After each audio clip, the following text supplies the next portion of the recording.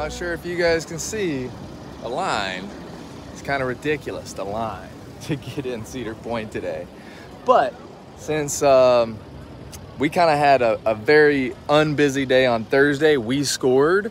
Like there was no lines anywhere. It was epic. And then Jay is not feeling that well today. And I'm tired and I'm like, I don't need to go to Cedar Point. So I went and ran in that line. It actually took a little bit longer than I thought it would to give the tickets away, because we had tickets for today and like passes. So, you know, like Fright Line passes, like, you know, get you in the haunted houses faster. You get to skip the line. So yeah, I gave them away. So somebody scored, and now I think we're headed out of here. I think we're headed towards Niagara Falls. So that's the update.